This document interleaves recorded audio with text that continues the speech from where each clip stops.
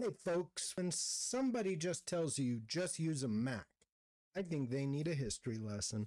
I also think that they need a lesson on computer ethics. For real. Like some of us value free and open source software. FOSS.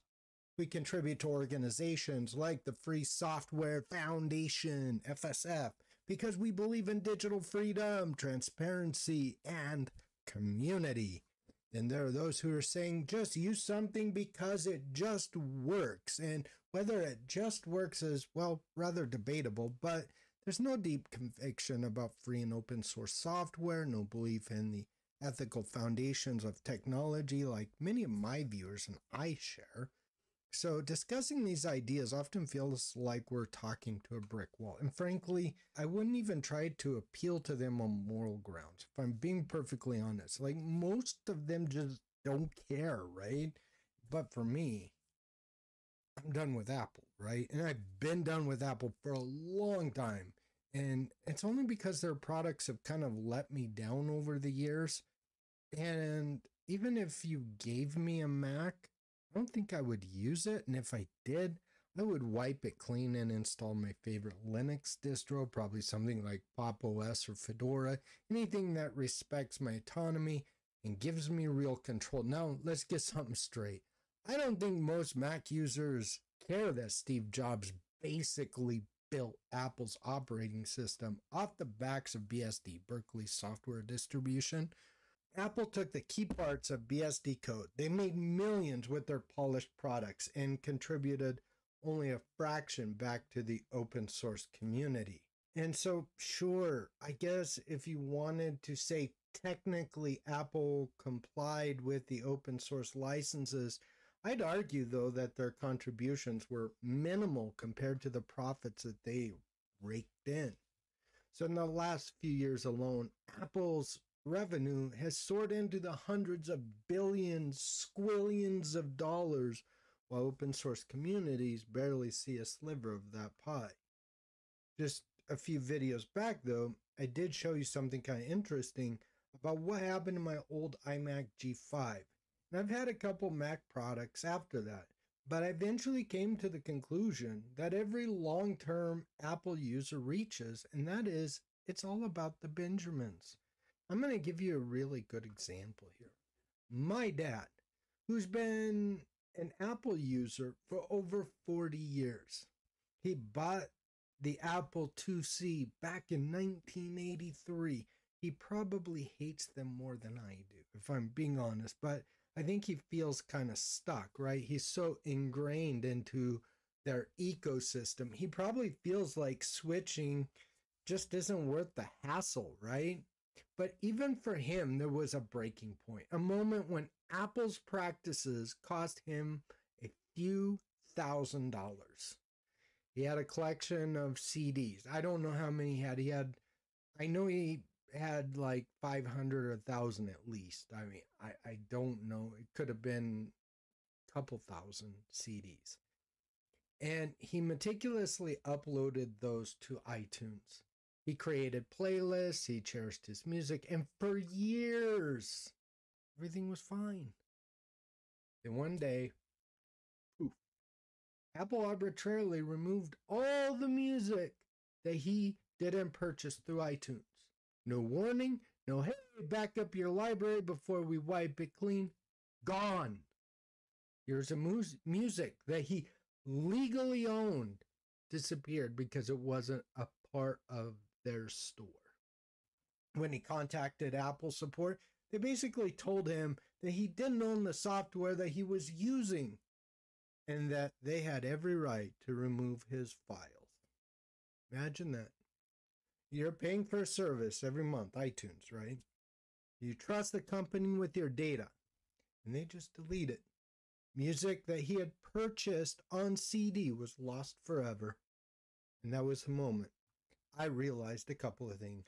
A, how deep Apple's proprietary control goes. And B, just what a bad idea proprietary software is in general. Now, I'm going to go off script for a minute here, okay? And so I'm just going to ask that you go with me just for a second, okay? I wasn't planning on using this as an example because this just occurred to me right this second. And this is something that's been lingering in the back of my mind for a while now.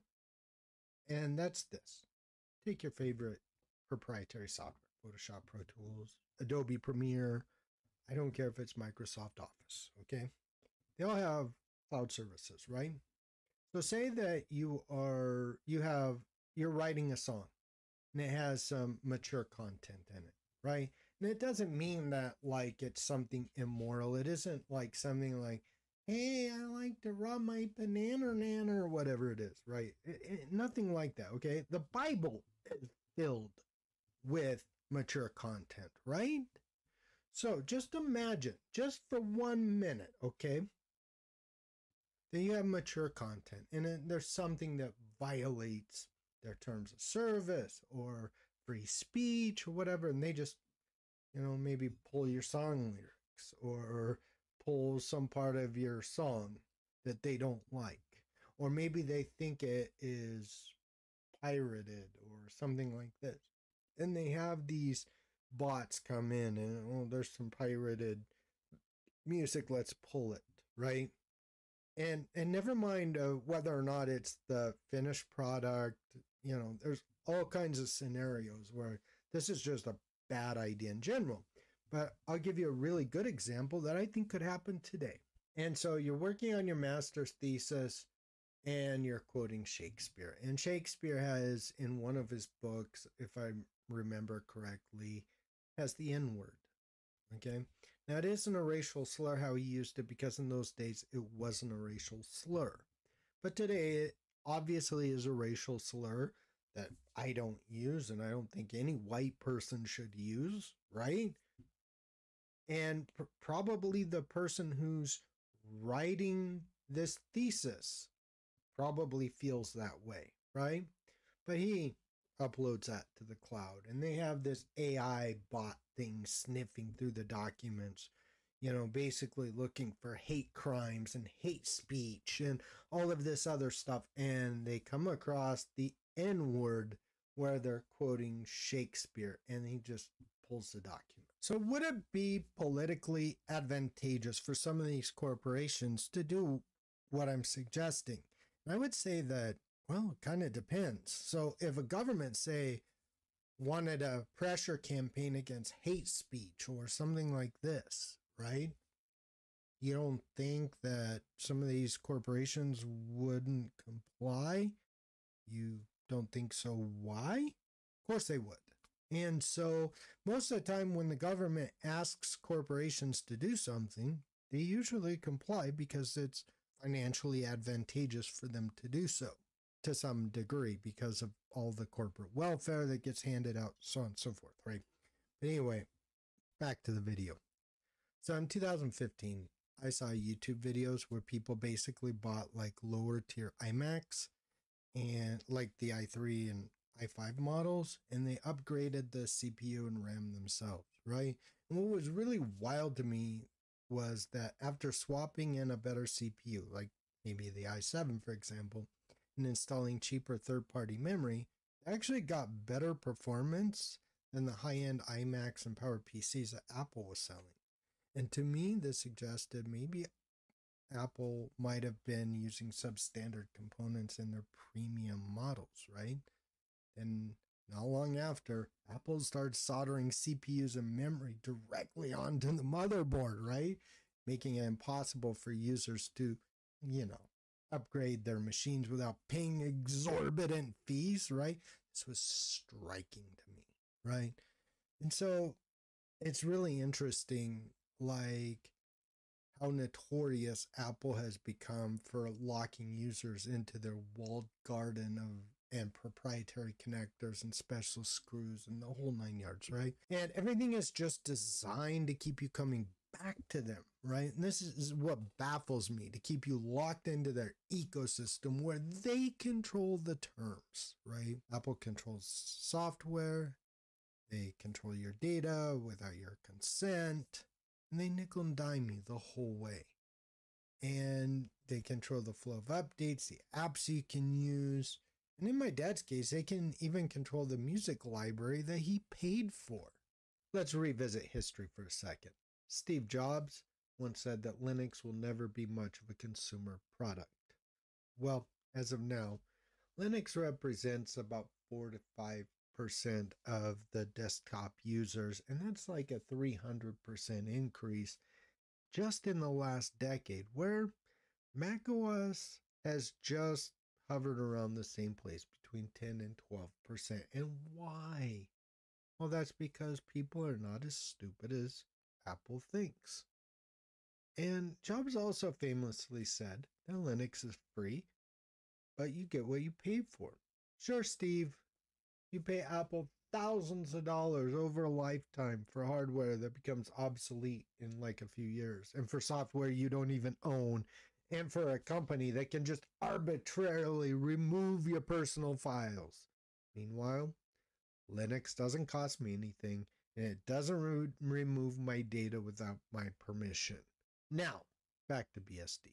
Story goes that when Jobs came back to Apple in the late 90s, they were really floundering, and that's to put it mildly, right? So he used the code from NXT, which itself was based on BSD, and they did this to create macOS, and that's like the foundation for all modern Apple operating systems, including iOS. Apple compiled with a BSD license, but contributed far less than what they took, right? And so the founder of OpenBSD, Theo de Rott, said that Apple is a bunch of hypocrites. They contribute almost nothing back to the community. Developers like Greg Leahy, who contributed to BSD, called Darwin the Trojan horse that let Apple take without giving much in return. And many people believe, as I do, that if BSD had received the same level of funding as Apple, it would have outclassed macOS in every way. Apple took advantage of BSD's open source nature and used it to build a billion-dollar empire. This brings me back to Linux.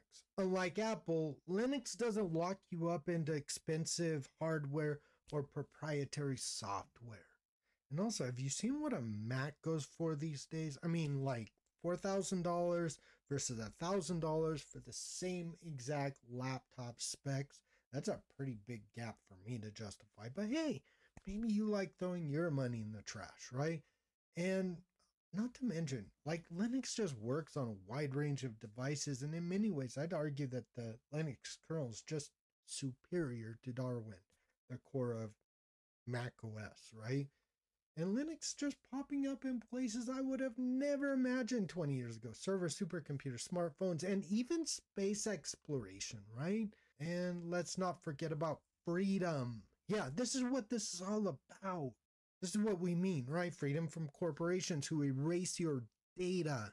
Freedom from arbitrary restrictions. Freedom to use your computer your way. And some people might say, but Shaston, don't you use Google? I would say, sure, for work. You know, I know they're data mining me, right? The difference is Google isn't costing me my work or my money. I can make an informed decision and take precautions. But with Apple, you don't even know when they're going to pull the rug out from under you.